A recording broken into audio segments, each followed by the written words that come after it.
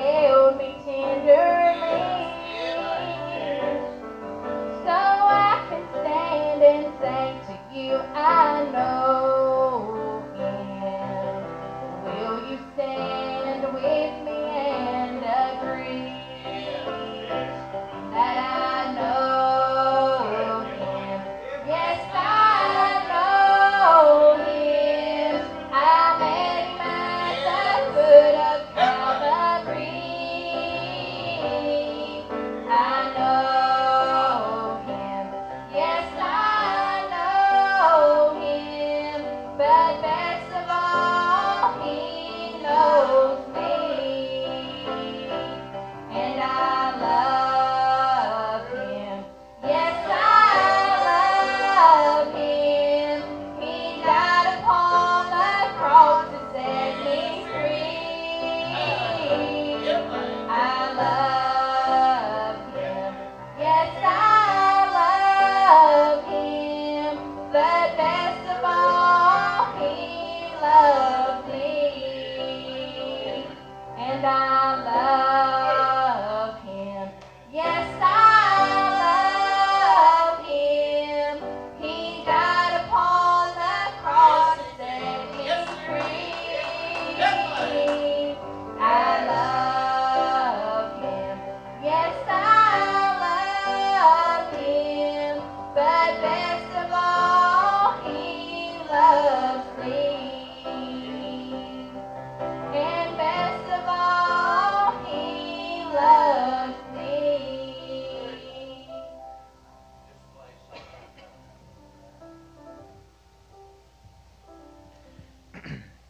I'm thankful I can say that I know Him. I'm thankful I can say that I love Him. But I like what John said when he said we love Him because He first loved us. It's a wonderful thing to love the Lord this morning, but it's a more amazing thing that He loves us. We say from time to time, boy, the way the Lord found me and how He loved me and how He saved me, and I'm thankful for that. But boy, I guarantee you, every day of my life, I'm thankful that He still loves me. Because I'm still not worth a whole lot, amen. But thank God that He still loves me. And I tell you this morning, I don't know if everybody needs an energy drink, or if they drank one too early before they come to church and you've done crashed. But we need to come alive a little bit knowing that Jesus is alive and well. You say, preacher, I got troubles, I got sorrows, I got heartache. You know what? At least you got somebody that can walk through this life with you. Amen. This old world, they got heartaches, but they don't have anybody they can depend on. He said He'd never leave me nor forsake me. He'd be a friend that'd stick closer than a brother. And I tell you what this morning, we ought to just thank Him. We ought to praise Him.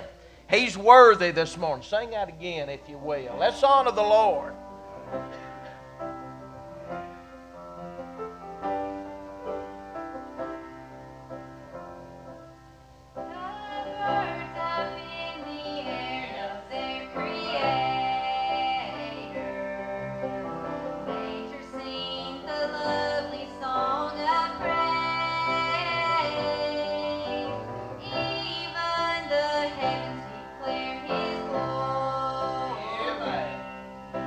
So I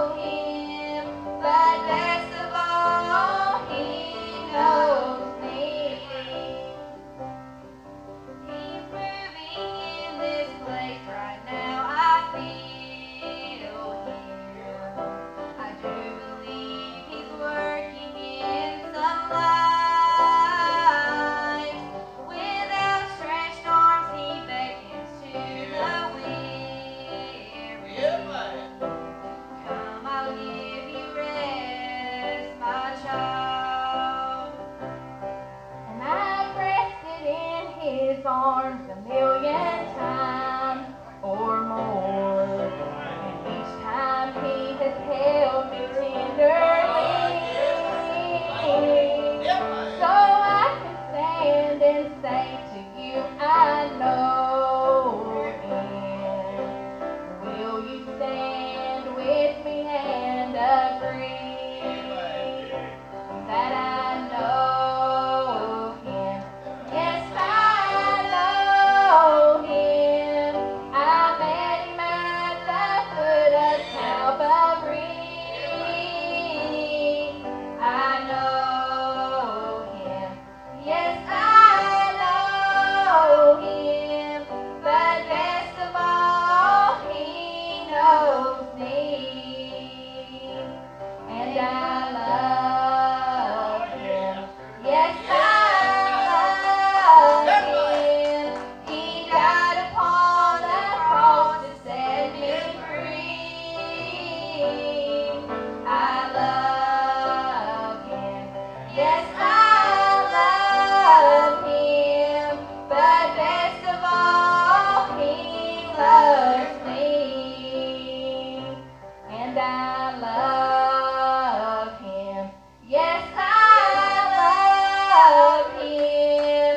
He died upon the cross to set me free. I love him. Yes, I love him. But best of all, he loves me. And best of all, he loves me.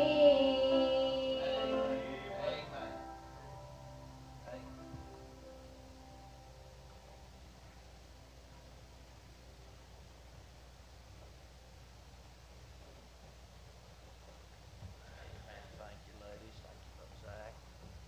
Amen. Well, we appreciate that good song. Amen. Boy, what a wonderful day to be in the Lord's house. Well, Brother Dean and Brother Preston slipped in on us this morning, didn't they? Come scootering down through there. Amen. And Brother Dean, come on around and preach to us a little bit, if you will. That'd be good. Let's take our Bible and follow along and support the man of God as he preaches. I believe the Lord has something for us this morning if we'll be attentive unto him. Amen.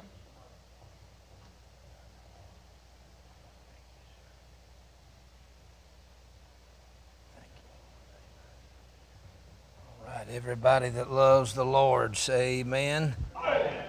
Amen. Lord, thank you for Calvary. Thank you for Jesus sent from the Father. Thank you for the Holy Ghost sent from the Savior. Thank you that the church was sent by the Holy Ghost. And thank you that the gospel came to us. Lord, thank you for our heritage and our home. Our Father, I pray that you'd breathe on us today. Lord, I pray for Brother Quarles, Brother Jeremiah, God, that you'd touch him. Lord, I pray that you'd bless this month with the camps going on all this month. I pray that you'd hover over this place in power, in glory, like a thick cloud that does bring water. Oh, Lord, pour out thy power. May the winds of salvation blow. May the winds of the Holy Ghost, deliverance, revival, and rescue, may those winds blow this month, Lord. God, give the church what they need to give these meetings, these camps, what they need. Lord, thank you for being so kind to us in this country, in this nation. I don't know how to ask forgiveness for our sins in this nation. But our Lord, I ask you to be merciful. Give us an extension where we could have revival in our churches and revival in our children. Lord, if we don't have revival in our children, we'll lose all of them. Our Father, help us in the power of God. Thank you for loving us. Now bless the preaching time this morning in Jesus' name. And all the Lord's people said, Amen. Thank the Lord. Well, go to the book of Jude. The book of Jude. You can just go to the first chapter, it'll be fine. I had church members I pastored that would not have got that.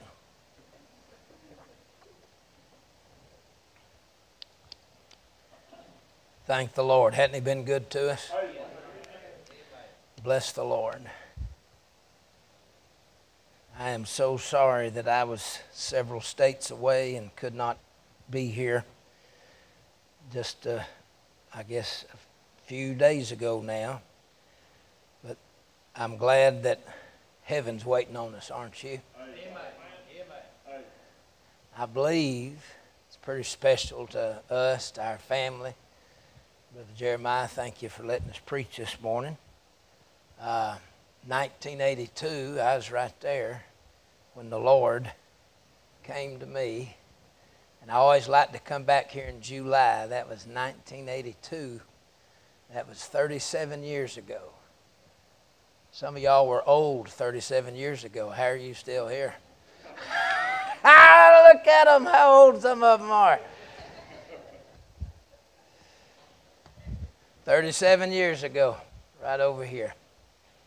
And I never will forget several things I won't forget. Well, several things I'll tell you after church, but lots of things happened that night, and some of these were little guys. I've turned 50 Friday. I'm still receiving gifts throughout the month if anybody's... Brandon, you hadn't got me nothing yet. Anybody else needs to. I'll be receiving gifts all month. Billy Joe, you hadn't got me nothing. I was 13 on the championship basketball. I should know better to pick on Billy Joe. You're going to get a response. I was 13. We won the championship that year. And I just remember Billy Joe and the Gibson brothers. And several of them. There are two stories I can't tell about that. But I was 13. Billy Joe was a senior. I thought he was 7'7".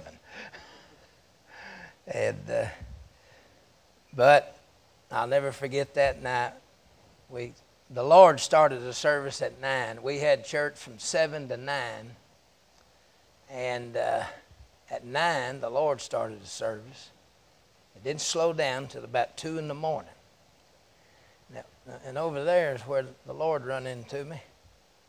And then some point in time, about 11 o'clock, I was over here in a pile, a huddle. There's 20 of us praying. I think 37 got saved that night. 7 called to preach.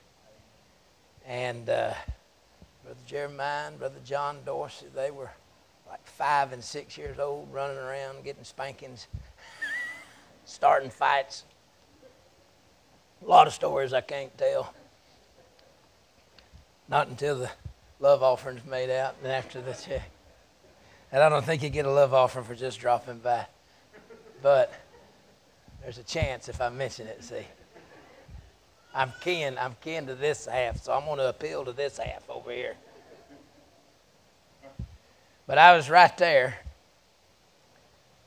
and the Lord, I don't know how to tell this, and you don't have to believe it.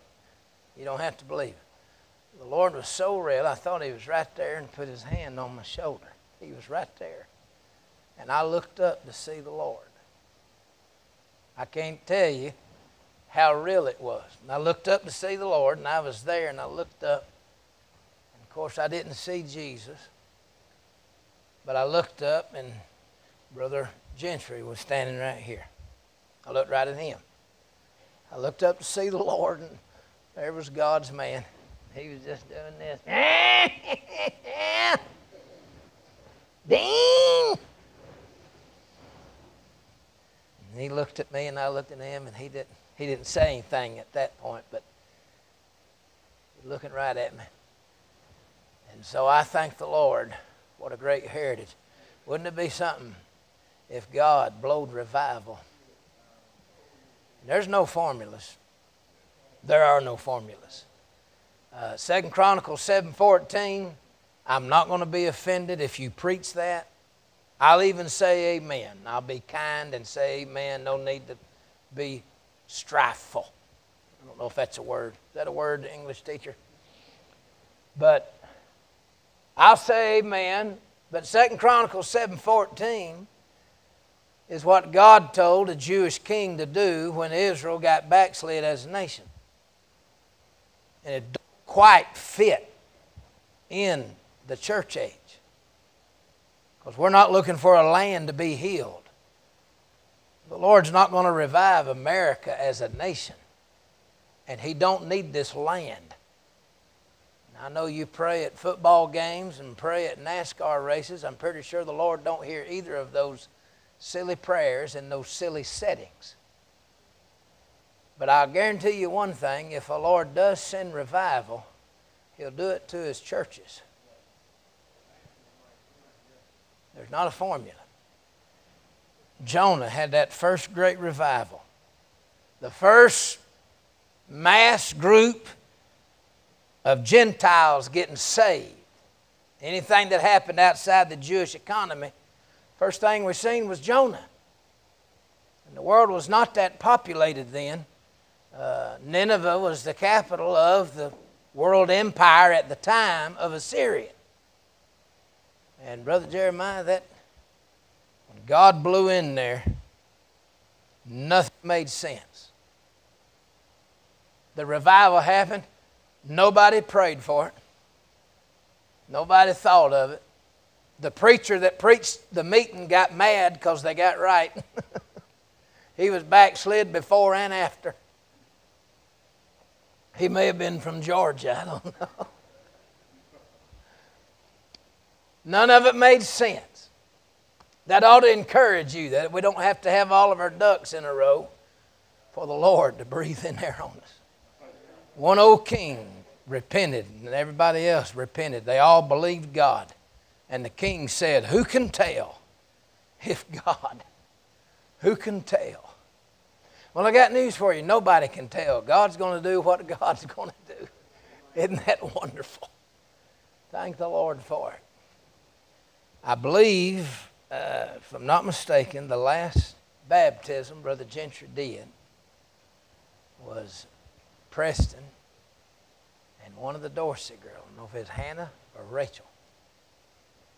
But the last baptism is one of the Dorseys, I believe. I just remember a Dorsey getting baptized with a McNeese, and I thought this could go really several different ways. But walked up there, and Brother Gentry, he laid his hands on Preston, and before he baptized him, he started talking. And he talked over 10 minutes. And he talked to the church.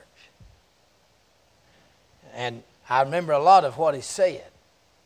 He challenged this church to go on and not compromise. He had a talk. But I was just blessed that he had his hands on my boy the whole time. Last time he was in that Jordan, in them dividing waters. Well, I'm being sentimental and nostalgic. I turned 50 yesterday. I'm going to deliberately act like an old man from now on.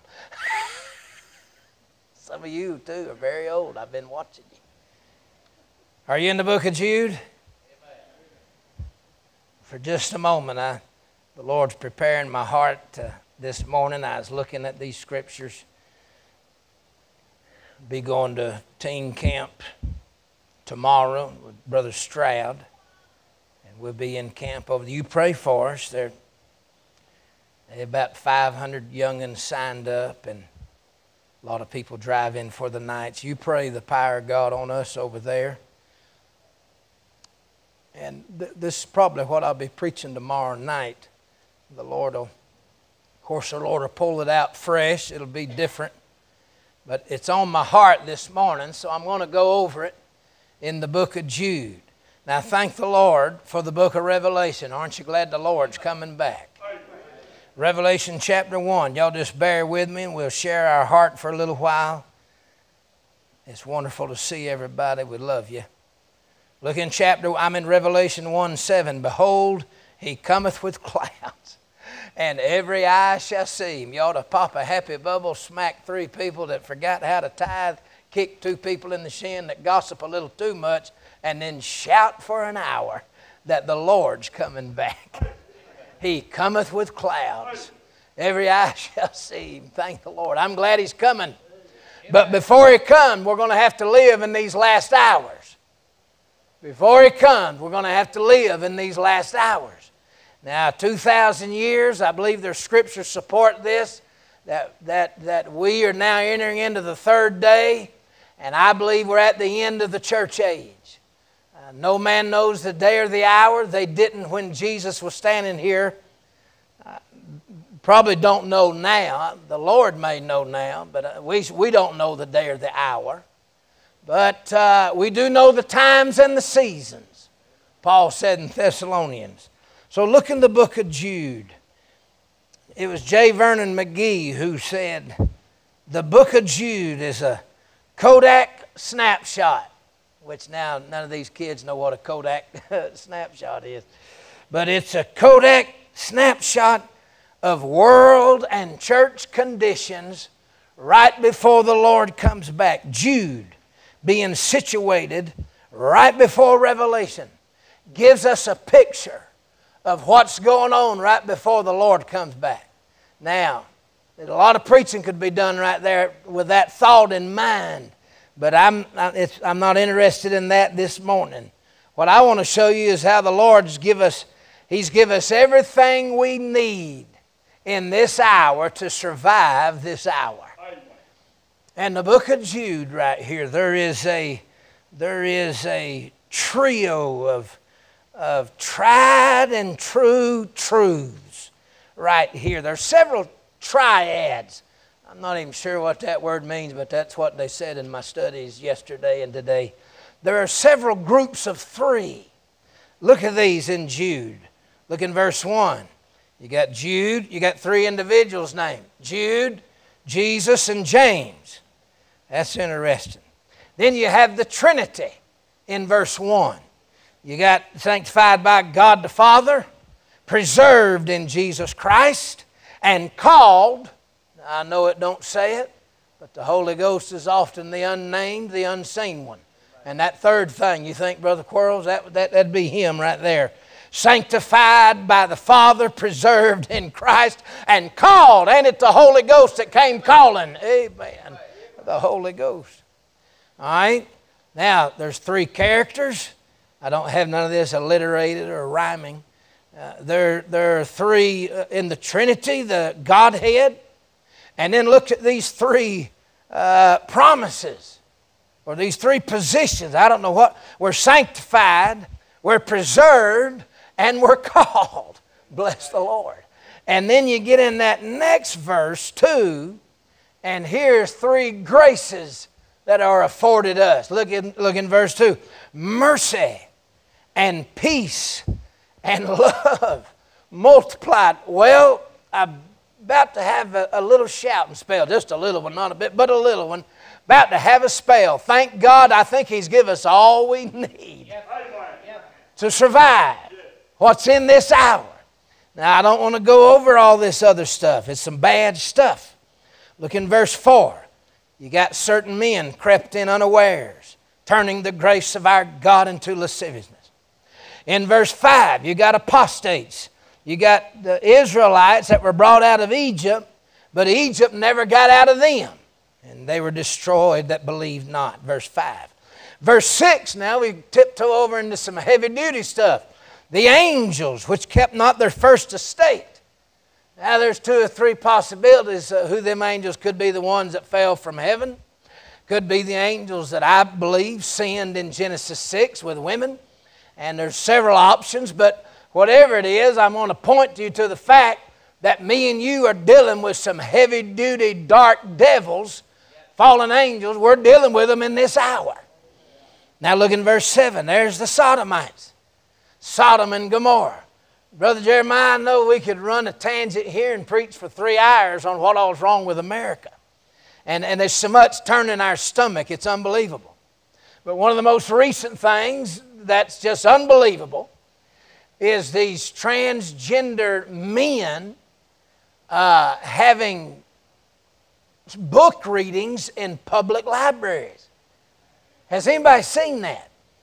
Especially in Gay Pride Month that just got done. When I was a little boy, Mama carried us to the library in Missouri, and then when Dad pastored in Tennessee, Mom would take us to the library once a month during the summertime, and you'd sit there with 40 other kids, and they'd read a book. We did that. That's a tradition in America. Brother, they've got, children don't look it up, but parent, you need to go Google that. They have got transgender men, drag queens, performing songs and stories for children in the libraries. It is unbelievable what's going on this past month in the Gay Pride marches. And brother, I got news for you. There's a spirit of reprobation. There are strong devils that are unfurled across this nation.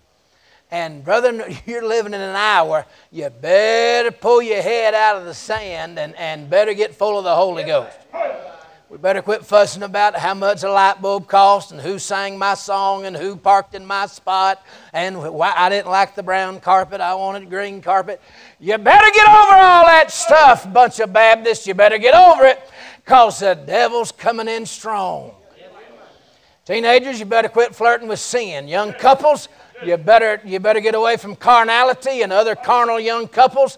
You better get full of the Holy Ghost and go with some Christians. You're not going to survive if you don't. It's a strong hour, strong hour. We need our parents to be full of the Holy Ghost. Quit chasing the American dream and start chasing the heavenly vision.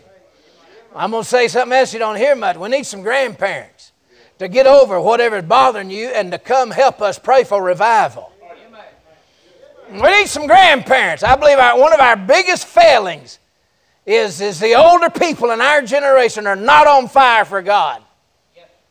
And therefore all the parents in their 30s and 40s are not challenged to live, and it's so easy to compromise. And then the youngins ain't got a clue there's so much devils around them.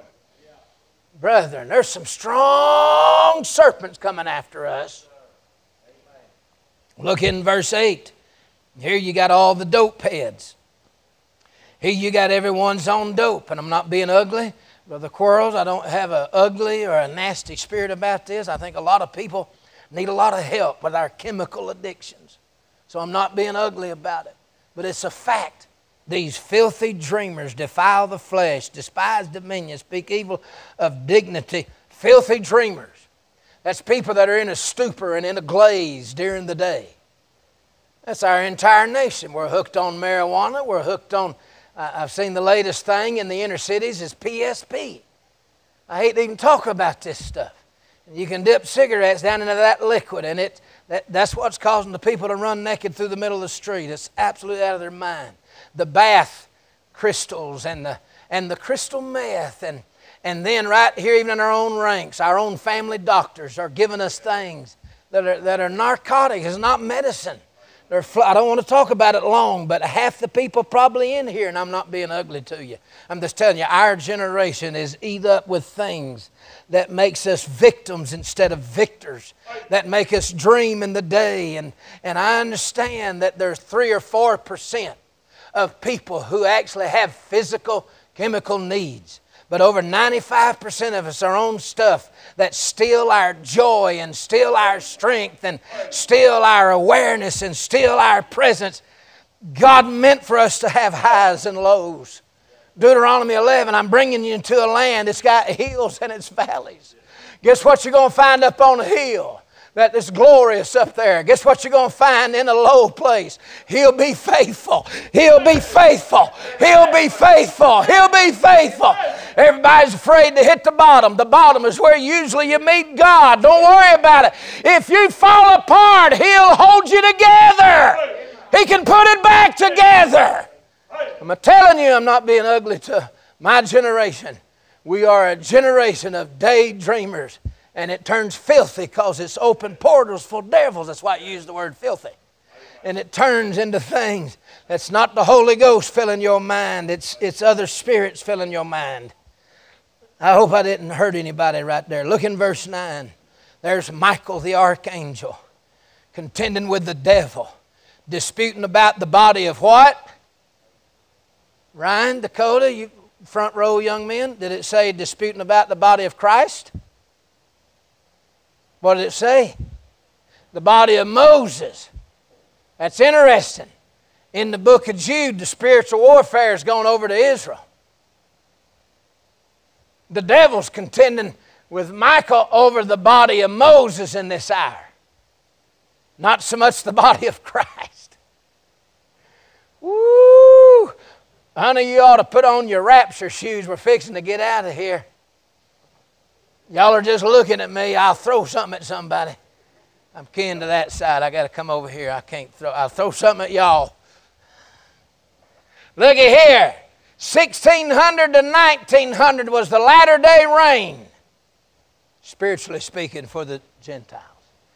The millennial reign yet to come, that's for the Jews. That'll be their latter-day reign. You and I are in a little hour where he's dealing with the nations. Every time Brother Gentry preached that I heard him in the last several years, he talked about the nations. I only got to drop in y'all about once a year, once every 2 years. But he was talking about them rattling chains of the Euphrates and the Tigris last time I was here. God's dealing with the nations right now. He's drawing the Jews back, and he's got there's 188 of them meet in New York City. It's the United Nations. Who you think let them get united? I'm about to run. Honey, in the Dr. B.B. Caldwell said, the most dangerous time to be alive is in the transition of dispensations. Because most individuals fall through the cracks and go to hell. Somebody gets saved in this hour, they need to thank God for double mercy. He is not dealing with individuals primarily in this hour so much as he is dealing with nations. That drawing powers, going back to the Jews, the 1900s, had been about the nations. And the great warfare in the hour, you say, well, what about all this devil stuff you're talking about in America? That's because we've been turned over. As a nation, we've been turned over to a reprobate mind. Why you think people are flooding, that's not the right word, funneling away from our old-fashioned churches and going to these mega churches? It's because there's no dress standard. There's no Bible version standard. There's no doctrinal ecumenical standard. There's no personal standard.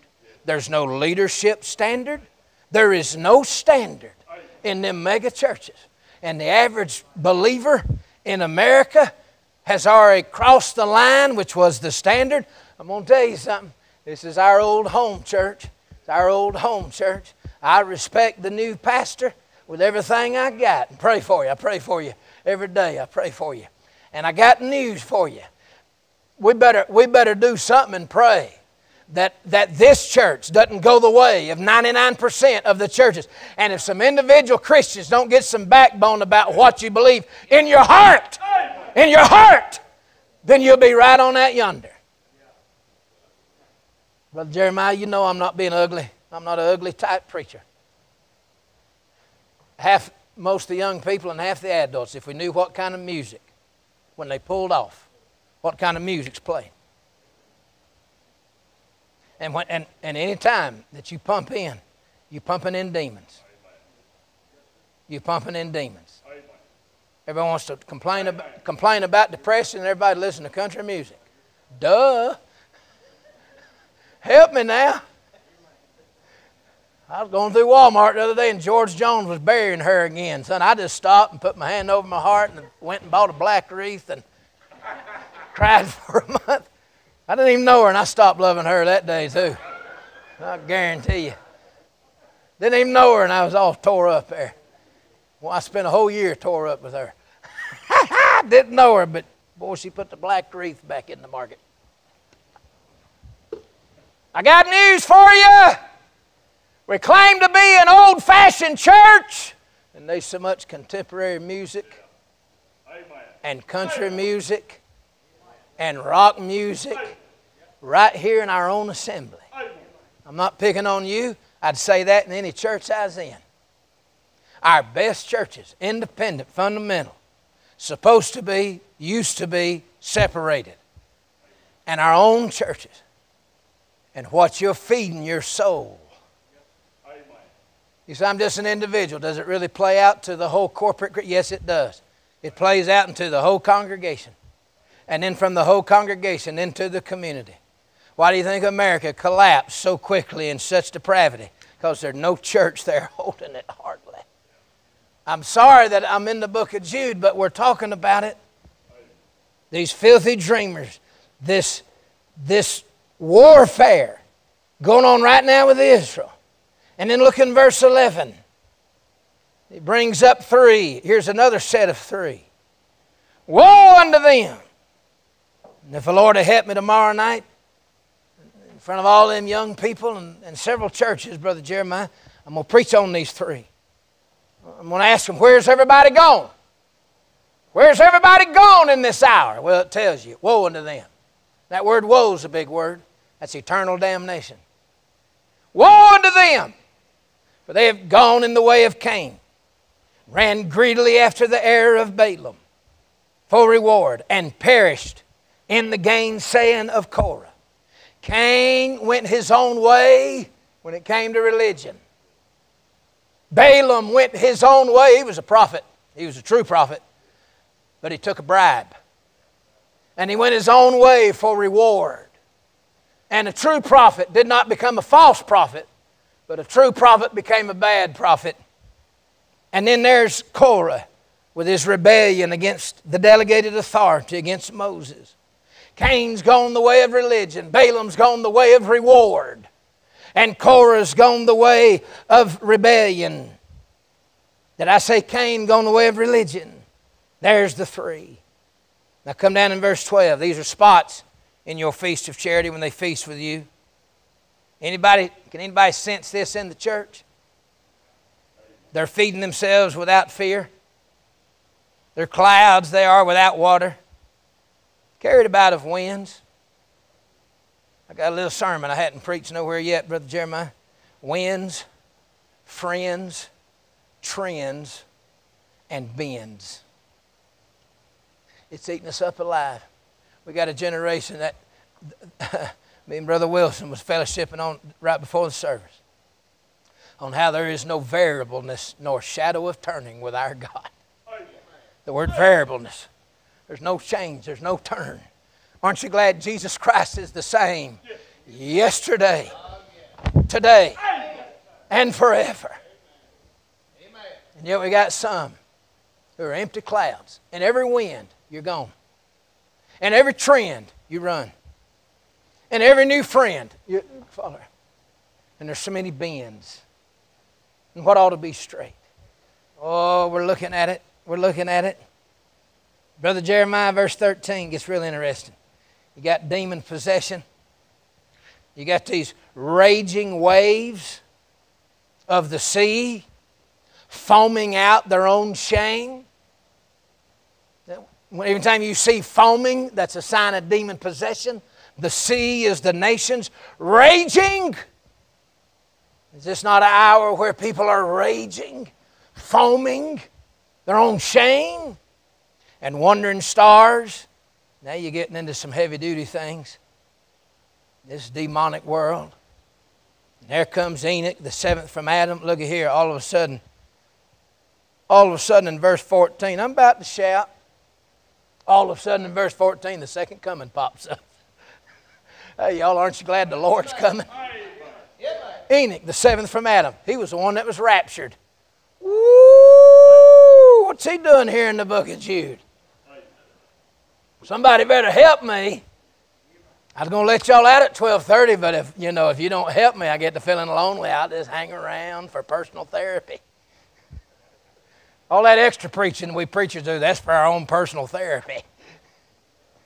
What about verse 14? Enoch shows up. He's the raptured feller. Woo! He was not. What do y'all think about? Glory! Aren't you glad in the middle of all that we were getting into it pretty dark, pretty depraved? Boom! 14. Enoch, 7th. He shows up in verse 14, Brother Dorsey. Which is half that side, so I'll come over here, Brother Dorsey.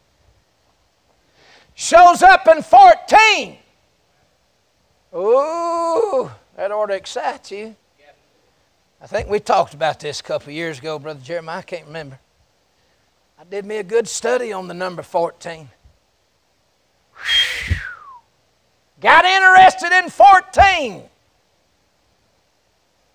There are 14 tribes, 14 apostles, 14 epistles for the church.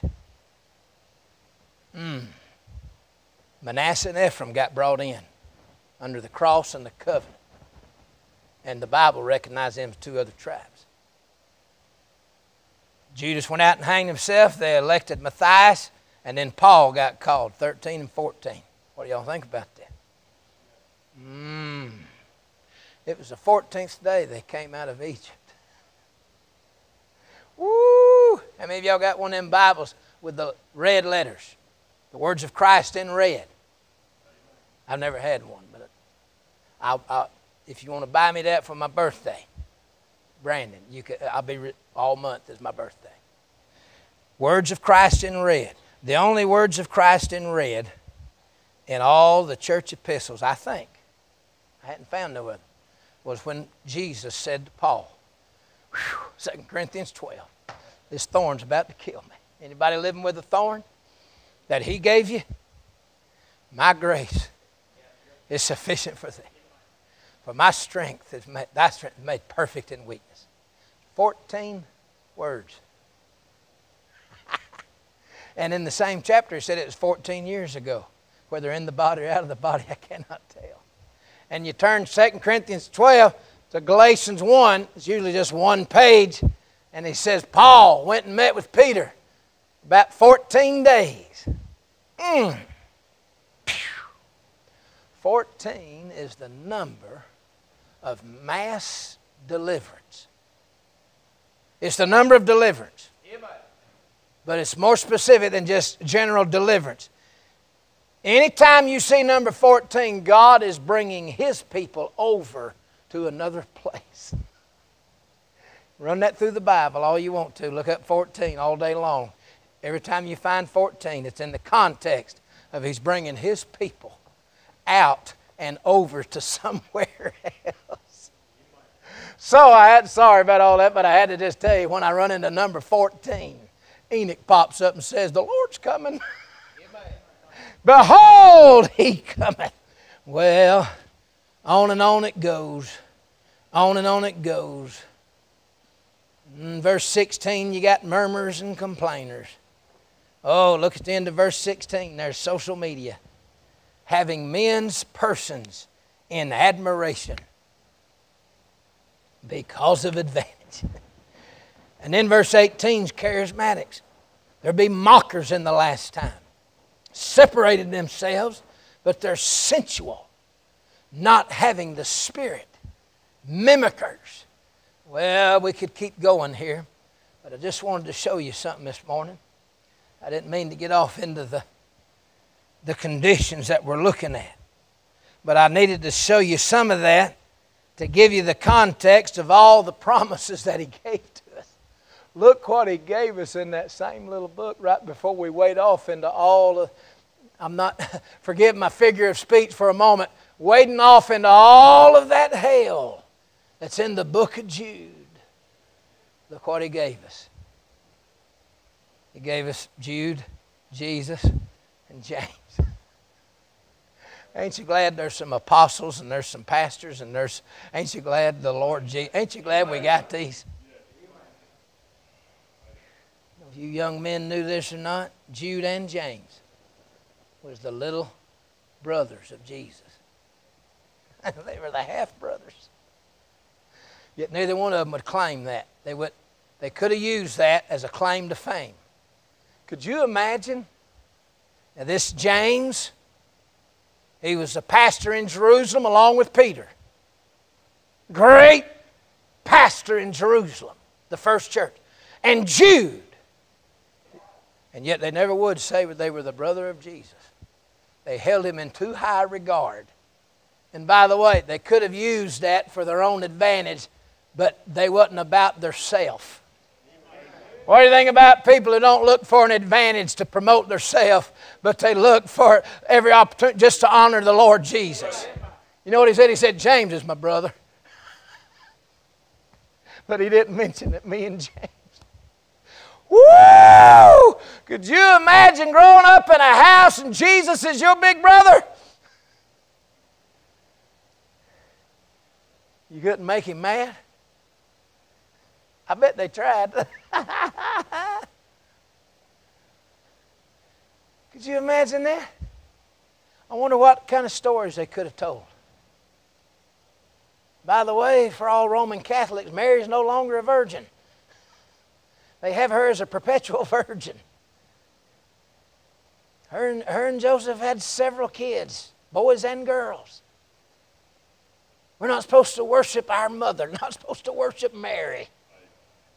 Jude and James. Look what else he gave us. We're sanctified. We're preserved. We're called. Well, somebody ought to pick up a pew and sling it all the way to Walter County. With all of that, and I'm not being vulgar when I use this language, when all of that actual hell that we've got to face, God gave us a little promise that as you're walking off into the book of Jude, good news for you, God the Father's already sanctified you. It happened when you got saved. Set apart and made holy. That's why we're not in that other bunch. We're set apart and made holy. Glad I'm saved. And then preserved. Jesus preserved me. Preserved. Kept. What about that keeping business? Go down to verse 24.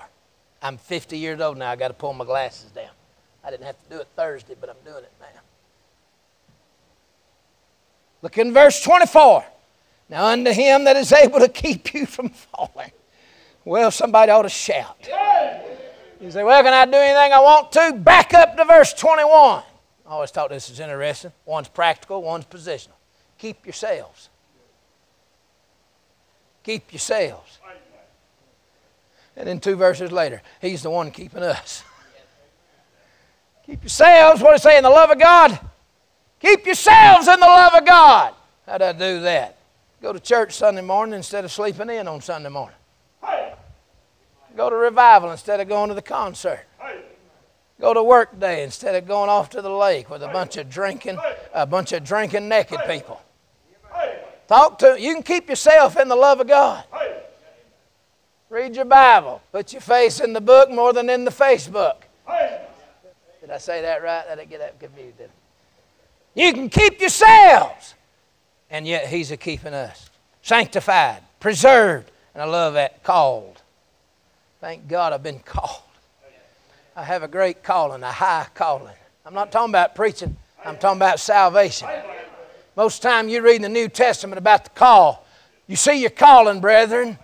Had not many wise, not many mighty, not many noble, but things which are base, things which are despised, yea, things which are not, hath God called. He's called us into His family. Well, I'm nearly done. I'm almost at the end. I'll know when I get there. Sanctified, preserved, called. But I love this next one. Well, I skipped the Trinity. There's the Father. There's Jesus Christ. There's the Holy Ghost, so He's not mentioned. You can see His work. That's how He does. He don't want to be talked about. He just wants to do what He does for the glory of Christ. But I love this. Mercy, peace, and love. If I'm not mistaken, y'all go look this up. My uncle, Brother Johnny back there, he likes to study. You can look this up. I think all the other places is grace, mercy, and peace. All through Paul's epistles. Anytime you say that little, I don't know if it's a salutation or a blessing, Brother Craig, Brother Zach, it's always grace, mercy, and peace. I don't believe this little trilogy is anywhere else. Mercy, peace, and love. Whew. We're going to need mercy in this hour. He's going to have to help us when we don't deserve it. It's mercy. It's mercy. we're going to need peace. Did you see all that stuff we had to talk about a while ago? We're living in the middle of all that. He's the only one who can give us peace, peace, wonderful peace, coming down from the Father above. So weeps over my soul in something in fathomless billows of love. Peace, peace. Ain't so glad walking in the middle of all of them devils and darkness and depravities and depression. You can have peace and love. The love of God, the love of God, the love of God, the love of God. To know the love of God which shed abroad in your hearts by the Holy Ghost, which is given unto you. Isn't that amazing that He knew what we would need in this hour? Mercy, peace, and that unconditional love. Where's grace? Where's grace then? Where's grace? It's interesting, and I'm done now, but grace is a doctrinal matter. Now, right before the second coming, look in verse 4. For there are certain men crept in unawares, who were before of old ordained to this condemnation, ungodly men, here it is, turning the grace of our God into lasciviousness. In this hour, grace is under attack. Turning. You listen. They're turning the grace of God into lasciviousness. I'm going to say something one time. If y'all act right, I only got to say it one time. That means if you say amen enough to make me happy. Turning the grace of our God into lasciviousness. Anybody who takes the grace of God and then their twist on it is, now I can do anything I want to because Christ has grace. You better run the other way. You were warned about that right at the end of the church age. Turning the grace of our God into I can live any sensual way I want to. Grace don't mean you can live in sin. Grace means, thank God, you can have a life where you don't live in sin. Turning that grace. I got a beautiful little sermon, Brother Quarles, on putting a twist on grace. About 7 different ways that different denominations, different doctrines, and different philosophies put a twist on grace. Grace is under attack in this hour. The doctrine of it, the duty of it. But I tell you what He's give us, mercy. That means we don't deserve it. Peace and love. Well, y'all pray for me tomorrow night. Lord willing, I'm going to preach on them 3, Cain, Balaam, and Korah. But I had this on my heart, and I appreciate us being able to look at the book of Jude together. Can we stand? I'm going to pray, and I'm going to turn it over to the pastor. Whatever the pastor wants to do. Our Father, thank you for the church. Thank you for the Bible. Thank you for the Holy Ghost. Thank you for the cross of Calvary.